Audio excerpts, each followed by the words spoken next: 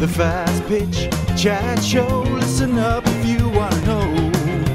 Tips from expert guests and pros. A whole lot of info on everything softball. The Fastpitch Chat Show.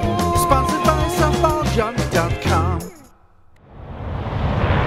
Hi, I'm Dr. Sherry Werner. I work at the Sherry Werner Fastpitch Academy and the Red Barn Sports Academy in the DFW Metroplex. Today's question is, what should my softball player not do in the weight room? This is probably the most frequently asked question that I get. Very, very important question.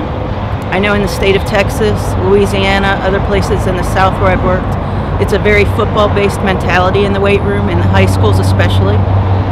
So you need to know what your daughter should and should not be doing. As a throwing athlete, your daughter lives pushing weight away from her body, pushing and throwing, pushing and pitching, pushing and hitting. What we want to stay away from in the weight room is pushing weight away from our body. It's the small muscles in the back of our shoulders and our spine that we need to work. So things like push-ups, bench press, incline press, military press, all pushing weight away from the body, not a good idea.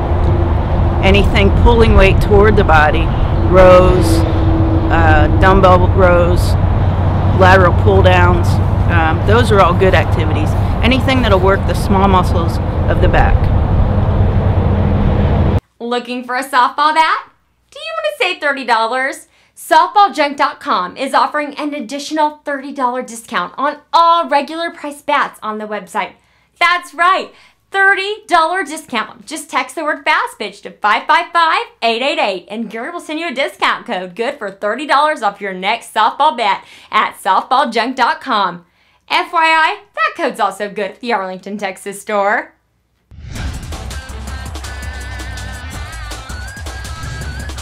This show is a member of the Fastpitch TV network.